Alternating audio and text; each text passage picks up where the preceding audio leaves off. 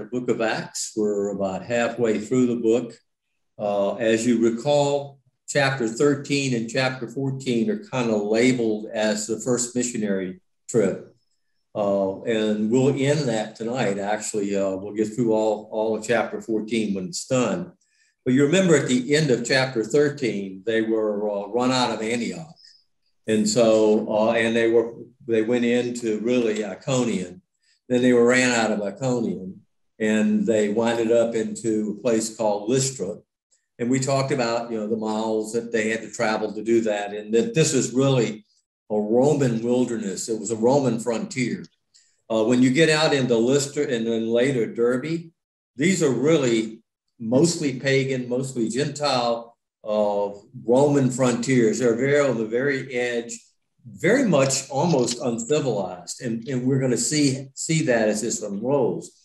And as we got into the first section of 14, you know what happened. Paul healed the crippled man. They saw that. They had this legend about Zeus and Hermes coming into town. And so they really put Barnabas as Zeus and Paul as Hermes to honor them.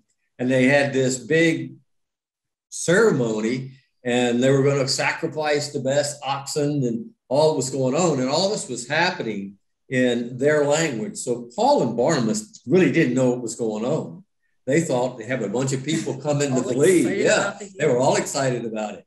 And so as we move into verse 14, they finally recognize what's happening. And so it really is going to teach us some stuff here. And so I can't wait to get into the lesson with y'all tonight. So I'll turn it over to Annette. She'll start with chapter 14, verse 14. Just a minute to look at the map and see that they started off here in Antioch and then went to Cyprus.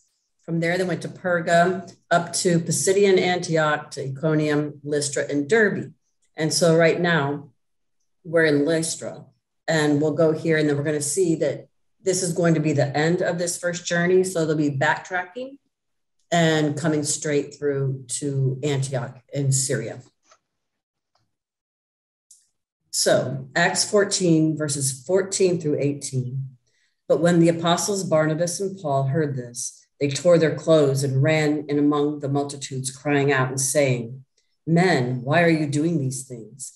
We also are men with the same nature as you, and preach to you that you should turn from these useless things to the living God, who made the heavens, the earth, the sea, and all the things that are in them, who in bygone generations allowed all nations to walk in their own way.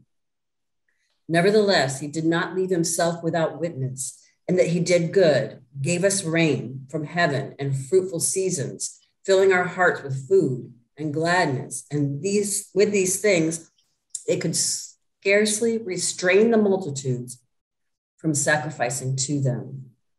So why do you think that Paul and Barnabas's reaction was to tear their clothes? Well, that was a Jewish thing going back forever. Whenever they were in turmoil, about something, they would rip their clothes. So Paul they're grieved here that they're doing this, that they're exalting them as gods and not the true God. And that's the answer. So this is a Jewish reaction to blasphemy, as well as mourning, grief, and loss. So there's times that they do this. The first time that it's recorded that they did it, it was when Reuben went back to the well and Joseph was no longer in there. That was the first time he rent his clothes. And that was probably grief and, and terror, guilt a little bit as well. There's several occurrences of this throughout the Bible. David tore his clothes when Jonathan was killed. Saul and Jonathan were killed. He tore his clothes. We'll see that. And then we see it here in the New Testament is the last time I think that it's really mentioned. Job tore his clothes, and usually tearing the clothes was accompanied by some other process, like putting dust on your hair or sitting in uncomfortable clothing, sackcloth type things. They did that. And so this was just showing us how deeply, as Robert said, how deeply grieved Barnabas and Paul were at their reaction. But today, the Jews still practice this, if you would believe that or not, although it's not quite so demonstrative. So usually at a funeral or the priest will take an instrument, whether it's a pair of shears or a knife, and will kind of slice the clothing, and they do it over the heart usually today. So the priest, or the rabbi, I guess, the rabbi would go and cut the clothing as the symbol of their grief. Yeah, one thing that came up by one of the commentators and pretty much discounted it, but you can't take this completely out of the question. So I just thought I would throw it out for you just to give it some consideration. Is they were calling Zeus, they were calling Barnabas Zeus and Paul Hermes. And Hermes is the messenger, the teacher, and Zeus is the big guy. So you can, Paul was a scrawny guy, a little guy. Barnabas was of great stature, is what we gather. But anyway, one brought up, and I didn't think about this, they tore their clothes to show them that they were human beings. So they actually tore their clothes to say, look, we're men. Up under this is men. We're not gods. And so that was one interpretation as well. I really think it's more around the Jewish interpretation. But I thought I would throw that out. You can do your own research on it. But I thought it was interesting. That was one of the things that a commentator brought in, that they may wanted to show that they were just men. And by doing that, that was a way to show them. So one of the things that come up here is a lesson is, how do you recognize false teachers? What's one of the most obvious things you can recognize from a false teacher out of this? He doesn't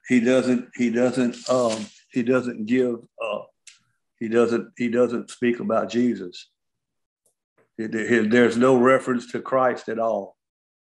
It's more about his own heart. Yeah. And I think what you're saying, Bobby, is true. Is how you recognize them is because they take the glory. So they're seeking glory for themselves when it should be Jesus, God, is the one receiving the glory. So whenever somebody is preaching, teaching, and everybody's applauding, there's a great speech, a great sermon, and they take that as them doing a great job, you need to watch that person. If they're honoring themselves, and I know we had some discussion around some of the mega churches and some of the charismatic preachers, if they're taking their spiritual gift or charismatic teaching or preaching, and they're using it to elevate themselves and promote themselves, you got to be really careful. That is one of the big things we see as a false teacher. They should be saying this is from God, and they should be giving God all the credit. They shouldn't be giving themselves. And so what you see here is Paul and Barnabas recognize that right off. This is not us. We're just human beings just like you. This is the glory of God. We're speaking, God has given us this power. And so that's why they fall and rip their clothes and really show that, hey, this is not us. You should be honoring and elevating God from this, not us as men. And so that's one of the things that strikes me, and I've seen this over and over. If somebody is really talented about preaching the word or teaching the word, they need to make sure they're giving credit to the proper source, and that's the Holy Spirit, not them. Yeah, Dave, I got to go back to the words of John the Baptist. He must increase, I must decrease. Yeah, absolutely. All right, that's a great word to go back to, because that's exactly what should happen. Dave, have you ever it's happened to me more than once, and it's nothing. It's just what happened to me. I've had people tell me things, and they caught me off guard, and they said things, and they read scripture, and I just cringed in my chest and stomach area, and I knew what they were saying wasn't true. And I would go to Robert, pastors, different things, and get scriptures and work and found out that I was right. People the Holy Spirit, if your heart is right, you'll hear things that sound good in your head, but they don't jive in your heart. And you don't even know. And every time, that's happened to me through 2 or 3 times at least. And after I went back into scriptures and read and studied, I learned that it wasn't true. So we can spot false teachers if our heart is right, and especially if we've been stayed in this word.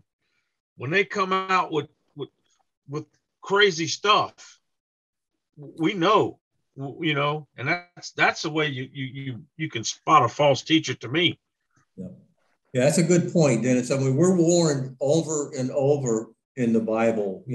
Jesus in Sermon on the Mount says, "Be aware of false prophets that come dressed in wolf. It comes sheep dressed in wolves."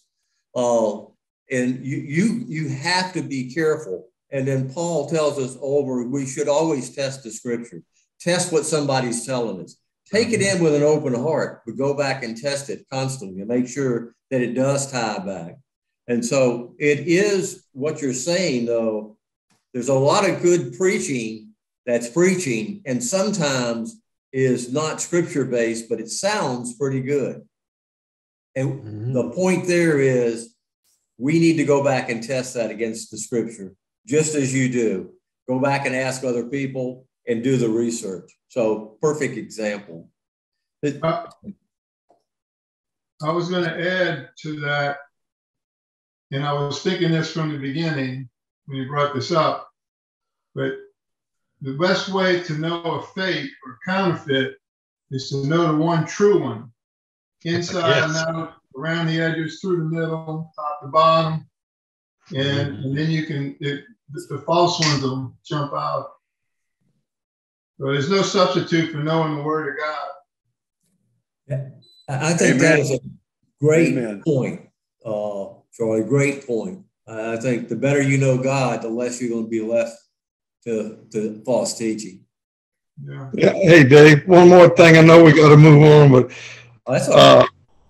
We should always beware of a man who doesn't want you to listen to anyone else. Yeah, that's a good point. Got that. Well. So this next question is changing horses here, but interesting point that I didn't get until we started studying this is why are they pointing out and preaching the living God who made heaven, earth, and the sea? This is quite different than we've seen in a lot of Paul's other sermons and teaching.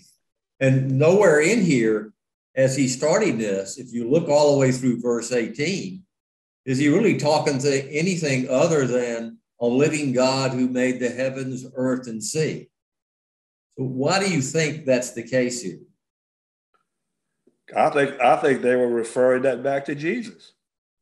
And I don't think that's yet, but I think he will bring it back in later, but not initially. And that's just my opinion. I would say that all of their gods came out of heaven, out of the earth, out of the sea, but they were saying, hey, we're telling you about the God that created all this stuff, not a God who came out of something created. Yeah, and that's exactly right, Charlie. I mean, the Greek mythology centered around the gods of the heavens, the earth, and the sea. And so this was a trilogy, or whatever you want to call it, of gods that's in Greek mythology that they would gather, they would get. They were pagans. They had many different gods. They had a God for everything. And Paul's pointing out here, be very careful. There's only one living God. And that is hitting them up in the face. I mean, that's shaking their belief. Let me tell you something about pagan believers and their gods. They're pretty committed.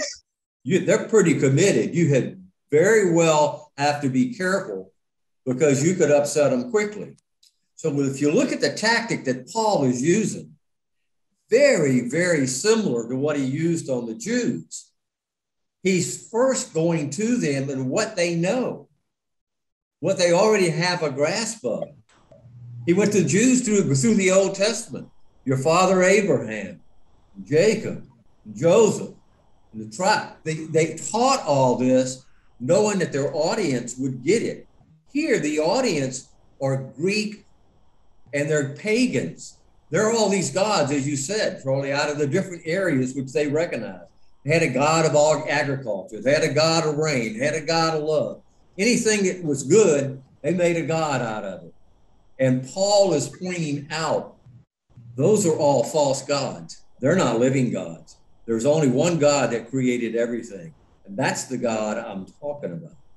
So it's very, very interesting to watch how Paul takes this, not being afraid to confront them, because I will go back and we'll bring this up again. Remember, when Cook landed in Hawaii, we had that conversation before. These were pagans who honored other gods. They thought they were gods. Well, they turned on them quickly. And we're going to see what happens here as well. And so, a person that's, and this is good, struck home, a person that is really into another God or another religion, they may be in it very passionately. And you need to be very careful how you approach that person. To say someone, because they believe in another God, oh, you're going to hell, you don't believe in our God. That ain't the way to get to them. So, and I think Paul is teaching us, when you have a person that you go to them and what they understand, what they grasp, and then they buy into it, now you open their hearts and their minds to be receptive to what you're saying, instead of cutting off their hearts and minds immediately before you ever have a chance to say anything about Jesus. He hasn't brought up Jesus yet. So I was going to say here, I remember as a kid, there was a commercial about you don't fool with Mother Nature. I don't remember what it was, whether it was like for butter or there was some commercial. I remember it was all starting. She made it thunder and lightning come. I had no idea really how that went back to play for these pagans and how worshiping Mother Earth was such a, an ingrained thing. I just thought it was I thought it was kind of funny that she did the things she did. But in reading this and then studying on why they said these exact words, it brought into play all of this worship of the different groups. Yeah, and the thing here is, I think Paul is dealing with somebody who believes that there is a God. They believe there's some force, the cosmos, there's some force out there that they're dealing with. That's a little bit different than dealing with an atheist who believes there is no God at all. So these people are God believers, God's believers. They're a bunch of little God believers. And so that's a different thing. So they're very much understood the earth, the heaven, and the sea. And that just shows you how great it is that Paul's being led by the Holy Spirit to be able to get to him. So the next question is, what's the meaning of generations being permitted to walk in their own ways? What is that just a phrase I should be reading over, or is it telling me something? What do you think this is teaching us?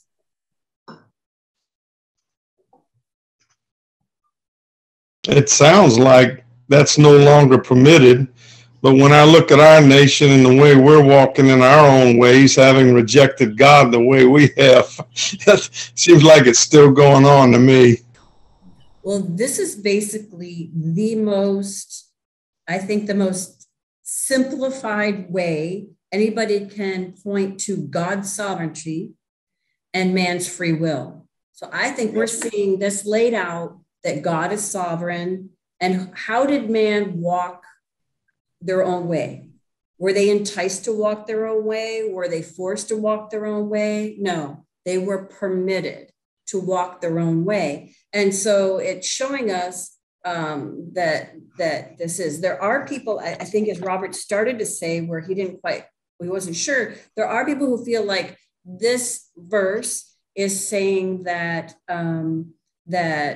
well, God's not going to judge anyone before the church age because he permitted them to walk in their own ways before the church age, before Christ. But you cannot really read verse 16 and just forget that verse 17 is there. What is verse 17 telling us? Nevertheless, he did not leave himself without a witness, and that he did good, gave us rain from heaven, for fruitful seasons, filling our heart with food and gladness. And with these sayings, they could scarcely restrain themselves. What is that telling us? What is verse 17 telling us or discussing? Even though the nations went their own way, he still provided. Which is called common grace, correct? We've talked about common grace before, and common grace is for everyone. God is grace, but this is obviously Paul using this theology we have today. It wasn't back then called common grace. And by the grace of God, he gave rain, he gave fruitful seasons, and provided food for everyone. And we've had this conversation before. Everybody has free will, even today. Yeah. And you have free will. Go ahead, Robert. I was just going to say that reminds me of Jesus teaching that he causes it to rain on the just and the unjust, right. So. That's in Sermon on the Mount as well. He teaches that as well. That's exactly right. So I think the point here that we get to this is that God is sovereign. We get that, but man has free will, and our free will can reject God, and God still has grace. He wants no one to perish, but God is in judgment as well. And we've had that conversation. He's equally judged as he is equally loving. My mind just went blank. So I know we have common grace. Is the other one saving grace? Yeah. Is that the opposite, the second one? So saving grace is only given to those who believe. Common grace is something that all mankind shares, like the sunshine and the rain. Okay. Interesting that we find this here, right? He's not sitting down and saying, okay, I'm giving you a doctrine lesson. As Luke writes this, he's not saying that, but he's doing it. Okay, next one. Then the Jews from Antioch and Iconium came there, and having persuaded the multitudes, they stoned Paul and dragged him out of the city, supposing him to be dead. However, when the disciples gathered around him, he rose up and went into the city. And the next day he departed with Barnabas to Derbe, which is another town. And when they had preached the gospel to that city and many disciples, they returned to Lystra, Iconium, and Antioch, strengthening the souls of the disciples, exhorted them to continue in their faith, and saying, we must, through many tribulations, enter the kingdom of God. Now, wait a second. Here's a guy that's stoned, presumed to be dead. They threw him out of the city dead. He gets up. He goes right back into the city. That's boldness. I'm going to tell you. That's boldness right up front. So with that, the first question is, why would you think these Jews from Antioch and Iconium come to Lystra to stir up trouble?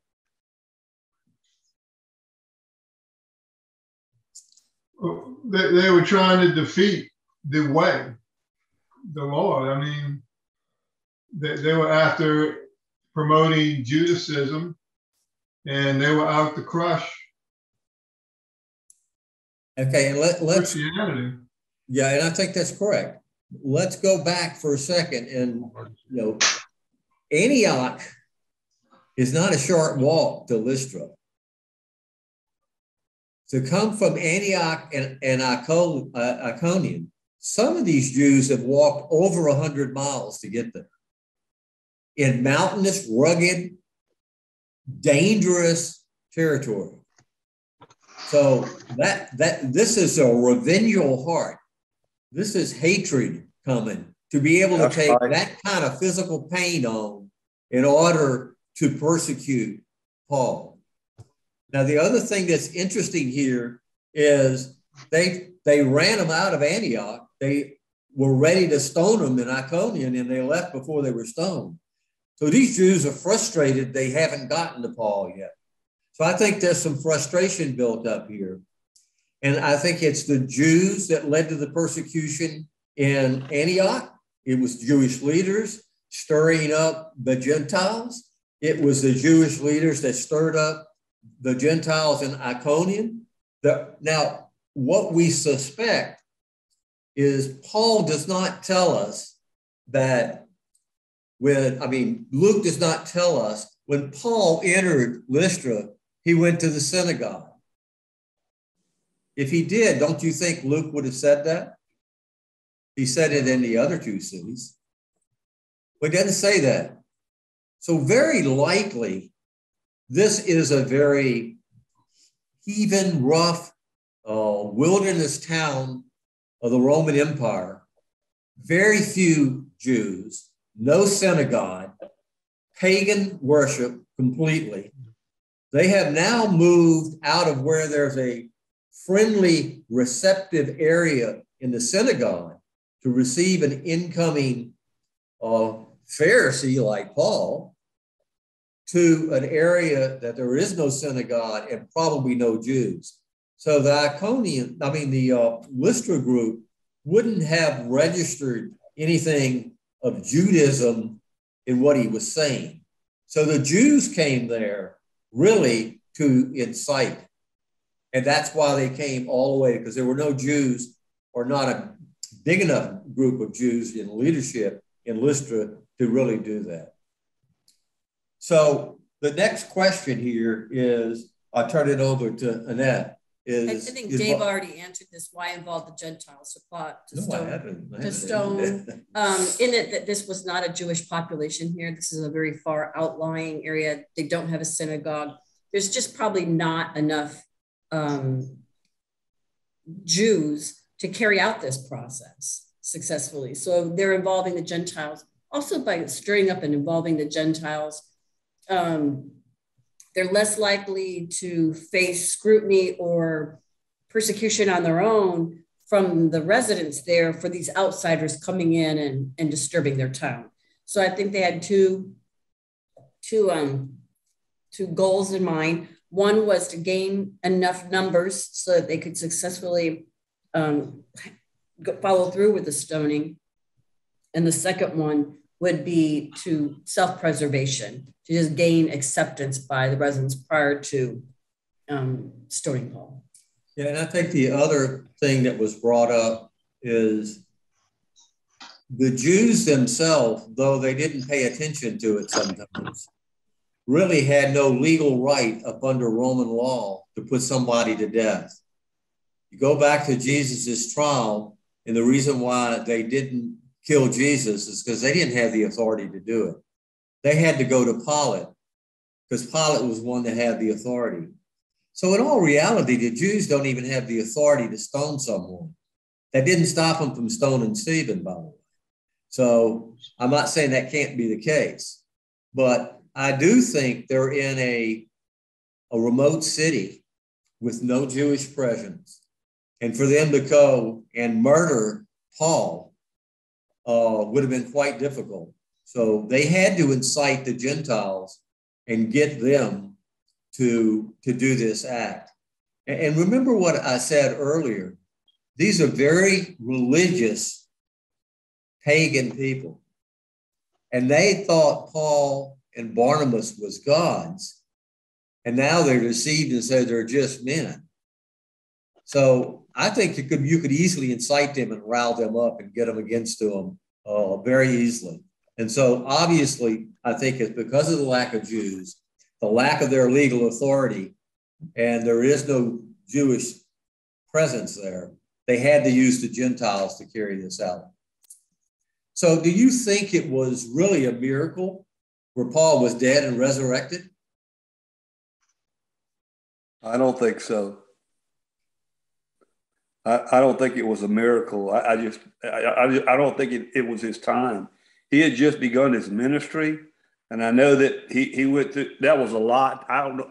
Personally, I don't want to get stoned, you know, but I don't think it was a miracle. Jesus wasn't present. There was no laying of the hands. The Holy Spirit was there. He was under God's protection, and I mean, the Lord told him that he'd go through many trials and tribulations, but take heart, I've overcome the world. I just don't think that he died and was resurrected. Well, and there's a split in the commentators on that. So, go ahead, Robert. I think it was a miracle. I don't think Paul died, but I think it was a miracle. Because if they truly stoned him, he would have so many broken bones and so many internal organs ruptured and torn up. He wouldn't have been able to get back up and go back into the city. Exactly. So it was a miracle. That's the right answer. Yeah, and I got that. Yeah, a lot of commentators lean towards that. This is a miracle. It's what miracle you want to look at. Whether he was resurrected or whether he was stoned, how he got up immediately after being stoned. Now, the one thing that some commentators latched into is, and we'll go back and look at this. If you look at supposing he was dead, they dragged him out of the city, supposing him to be dead. We don't think about that when we're reading this scripture, but why put that in there, number one? Number two, if this was really a resurrection, don't you think Luke would have made it clear? Luke, back in the cripple, made it clear that he was crippled from the womb. He never walked. He went into great detail about this cripple and about the miracle that was done. That was about a cripple. You don't think he would have went into great detail that Paul was resurrected from the dead? So a lot of them are arguing that supposing being thrown in this verse, the way Luke throws it in, it is always used in the New Testament as saying, opposing the truth, supposing something that is not. So supposing him to be dead would always be taken where it's used in the New Testament most of the time. It would mean supposing he was dead is a wrong assumption. It's wrong. That supposing him dead is wrong. That's the way it's used in most of the Old Testament.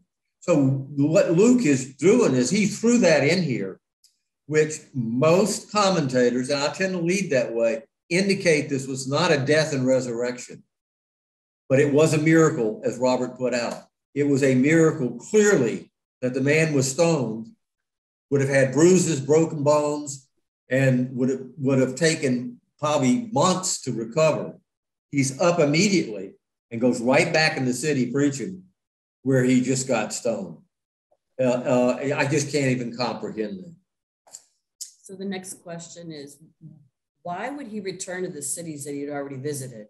So he's in Lystra. He's leaving there. We see here, he leaves there and goes to Derbe and starts a church there, many disciples and believers. Then he comes back through Lystra, Iconium, Antioch, these cities that he was run out of. He escaped Iconium because he found out they were going to stone him. He was stoned in Lystra. He left Antioch because of the persecution that arose there. Why is he going back to these cities where there was so much trouble that he left under horrible situation? Why would he go back there?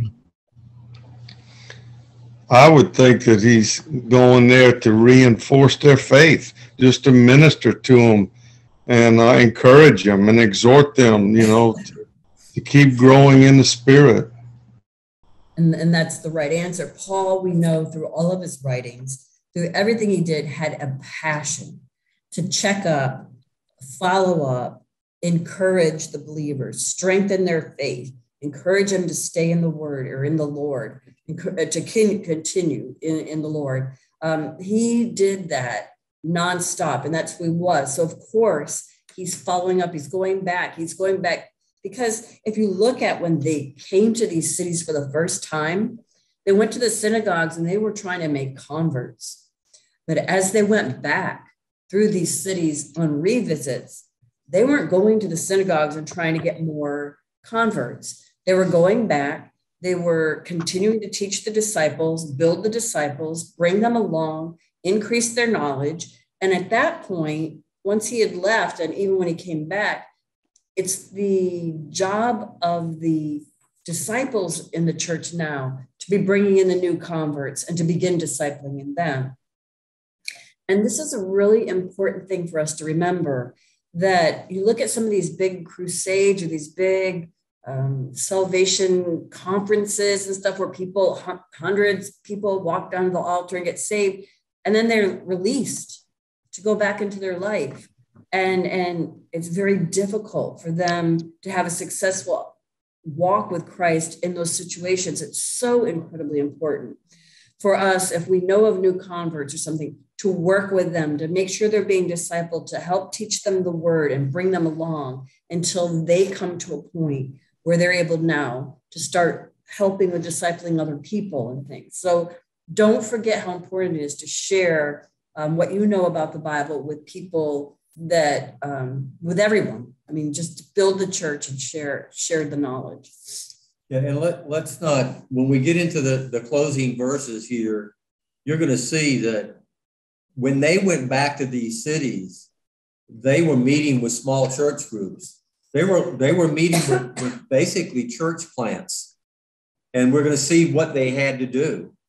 And so they were going back to these cities. They weren't just passing through. They were staying in each city for a certain length of time. They'd have to. When we get to the closing verses, you'll see that more clearly pointed out.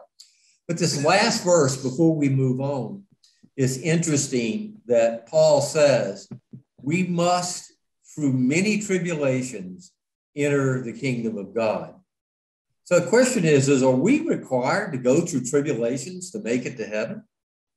Because there's a lot of theology and a lot of preaching on that very thing I just said. Well, I say no, it's not required. But between justification, becoming a child of God, and the kingdom gate, there's a whole lot of tribulation because we're still in Satan's world, which is a place that sucks. And some people get a lot of problems, some people get few, but nonetheless, it's like a roll of the dice. You never know what you're going to get the next day, but this is a deep, dark, sinful world. There's a lot of suffering and anguish in it, and the Lord warned us. And that's what I think Paul was going back and encouraging these people, because they were going through a lot. It's not like our concert country club churches today. They had their hands full. A lot of people have their hands full today too.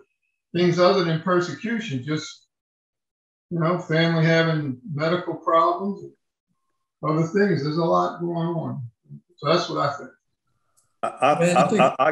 I agree. I agree with that, but I think more so is that because of the condition of the world as it is fallen, we do go through them. Yeah. I mean, there's no avoiding it. We're going to go through trials and tribulations, and I think that's what required means in this verse. Well, I think I agree with everything that was said. I'm going to give you some clarity to it. First, it's my opinion, just my opinion. Anybody that says you have to go through tribulations to make it to heaven is false teaching. Yeah. Because we make it to heaven by believing in our Lord Jesus Christ. He suffered, he bled, he died for our sins. That's why we go to heaven, not by tribulations that I have to encounter. There's some people now, stab themselves and do all these strange things, thinking they have to take physical pain on in order to be, accepted into heaven. And I just think that's dangerous. Do your own research there. So I'm real passionate about this is a real wrong theology. With that said, I'm going to read with one of the commentators. It's Jack Andrews. We'll read his quote exactly so you can hear it, because it strikes right into the heart of this question. Christians do not go through tribulations to get to heaven, but Christians go through tribulations because they're going to heaven. Yeah. You That's understand? right. Yes, sir. So we're going to go through tribulations because we're going to heaven because we're saved. And people are going to, Jesus Christ tells us we're going to have tribulations. Yeah. But I have overcome the world.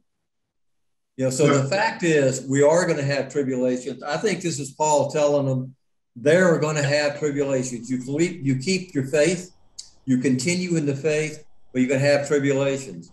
I don't think there's any indication, and we got this from none of the people we're following, that we have to go through tribulations in order to enter heaven. No. Only reason why we go through tribulations is because we are going to heaven. It's because we are a believer, we are saved, we are a child of God, and we have put our whole trust, faith, and hope in Lord Jesus Christ. That's why we're going to pursue. That's why we're going to have tribulations. Dave? Yeah. Jesus said it, the world hated me first. It's going to hate you. Absolutely. Charlie said something there that I agree with. Some people go through tribulations that aren't saved. Everybody goes through tribulations. But Job went through them, and God got Job from a religious man to a person that had seen God. Yeah. I believe Job was religious before. When he went through his tribulations, he was like superstitious about God. And when he went through his tribulations, then he knew God. He saw God. He knew for then that God was really real. It says narrow is the gate and hard is the way. We have a gate and we have a way to salvation. Okay. And hard is the way. And then, the Bible says those that endure to the end will be saved. And I believe that to be exactly the way it's written. So there's a way and there's an endurance that we go through. Okay. I believe that we can quit on God. And he's not going to, I think that's a rare thing, but there is a gate and then there is a way. There's people that endure to the end to be saved. But the tribulations don't save us. It makes us stronger. Right. And I know a lot of people don't believe that, but well, God promises we're not going to go through them alone, right? He's going to bear the tribulations. What's that now? Well, God promises that we're not going to go through tribulations alone. He's with us. He's with us. No. So we couldn't make it through them alone. Right. And we can only, how we react to our tribulations is what really counts. If we sit there and just moan and groan and give up and don't care, we're not going to learn what God is trying to teach us. We'll stay in our tribulations longer until we find out what we're learning from that. God is trying to teach us stuff. He tried to teach Job, and he did. And he will teach us. And it said we should rejoice in, how does the Bible say that? Rejoice in our bad times. I'm not putting that in the right words, but anyway, I said all what I needed to say. I'm sorry. Okay, so let's finish up with verses 23 through 28. So when they had appointed elders in every church and prayed with fasting, they commended them to the Lord in whom they had believed. And after they had passed through Pisidia, they came to Pamphylia. Now, when they had preached the word in Perga, they went down to Attalia. And from there, they sailed to Antioch, where they had been commended to the grace of God for the work which they had completed. Now, when they had come and gathered at the church together, they reported all that God had done with them. And he had opened the door of faith to the Gentiles so that they stayed there a long time with the disciples. So how long do you think this first journey lasts? And nobody can have any idea. If they look at the historical records and they look at what was going on at the time, they look at who was ruling at what time and what mentions and what monies are found where, et cetera. So just archaeological estimates are that they were on this journey anywhere from about a year and a half to about 5 years, based on the distance travels and the activities that were going on in each place. We have no idea exactly how much, and I don't think it matters how much, other than it's saying that they were there a while, they stayed a while, but here they get back to Antioch in the church and they're staying there for a long time. So I don't know what that long time is, but there is going to be a nice big gap where they're working at this Syrian Antioch before their second missionary journey. And one of the things that we mentioned, it's Paul's style, his pattern to go back and reinforce his teaching. You know, he wrote several epistles and followed up with an epistle, right, to the same group. But if you notice here, it says they sailed from Pamphylia back to Antioch, and they bypassed Cyprus. So he did not go back through Cyprus and trace the things he did in Cyprus. We don't have an answer for that. We really don't. So we know it's pretty clear he went back to the other towns, but he didn't go back through Cyprus and reinforce that. And my only guess, for what it's worth, is that he stayed there longer and worked at each place longer, because there's no record of him being run out of a city when he was in Cyprus.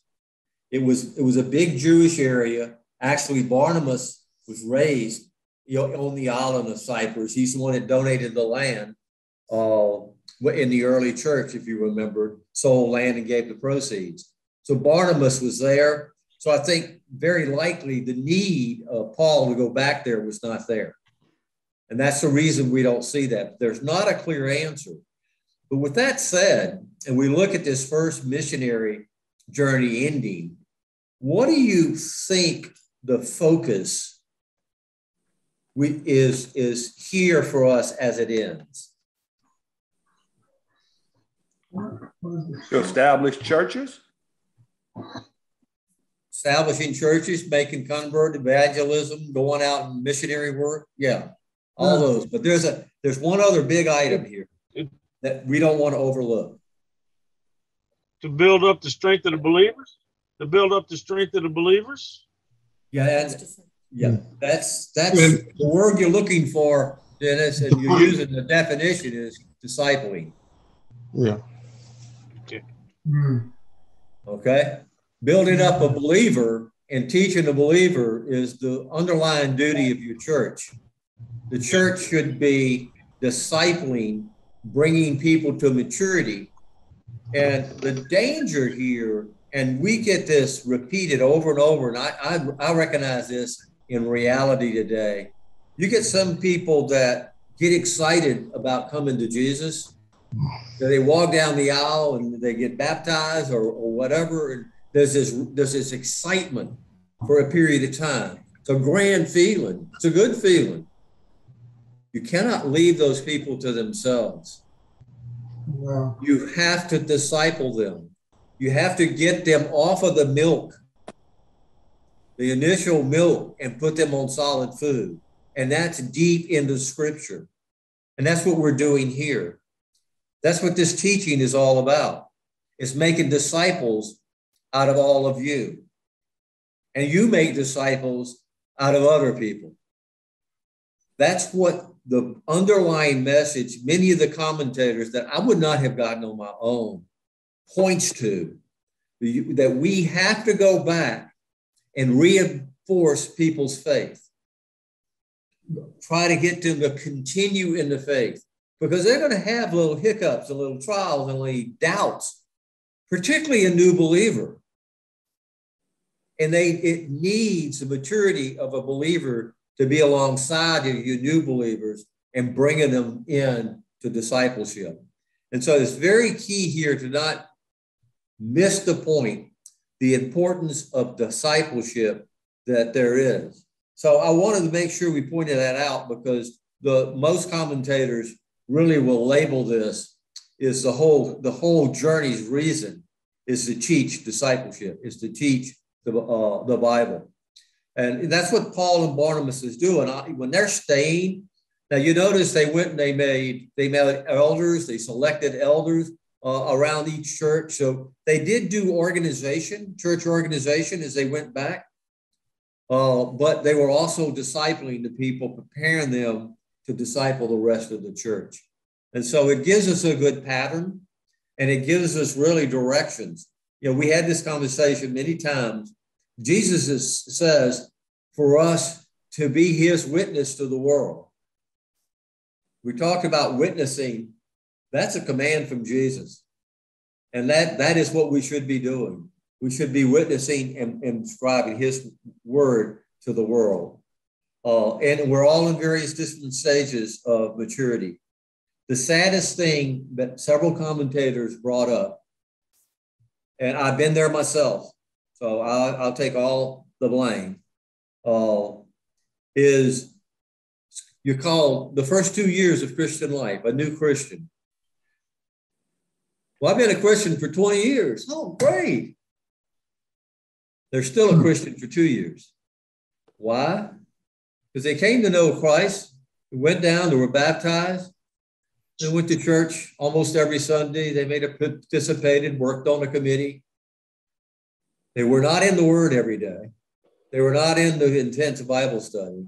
They weren't improving or growing in their knowledge and their relationship with God. So they're Christian, they're saved, but they're a 2-year Christian that's been a Christian for 20 years, instead of a 20-year Christian that has grown in their knowledge of Christ and their relationship with God and their maturity and how to handle, as you said, Dennis, tribulations. There are going to come. How do we handle them?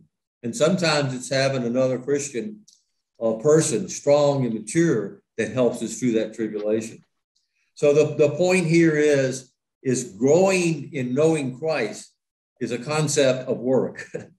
It's more than occasional church service. And God commanded us to make disciples.